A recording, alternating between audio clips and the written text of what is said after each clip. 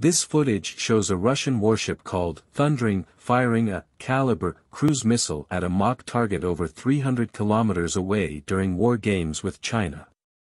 The images show the Thundering, a corvette-class vessel, firing the missile while underway. One of its missile hatches opens and the cruise missile shoots off into the sky. The footage then shows the mock target, which appears to be a dilapidated civilian vessel that was over 300 kilometers away, being hit by the missile. The images were obtained from the Russian Ministry of Defense, MOD, on Tuesday, September 6, along with a statement saying that a Thundering corvette in the Pacific Fleet, during the Vostok 2022 Strategic Command and Staff Exercise, fired a Caliber cruise missile at a mock enemy sea target located in the Sea of Okhotsk. The missile successfully hit the target at a distance of more than 300 kilometers.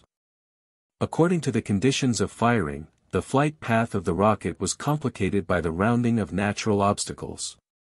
During the combat exercise, more than 10 ships of the Pacific Fleet ensured the closure of the area dangerous for navigation.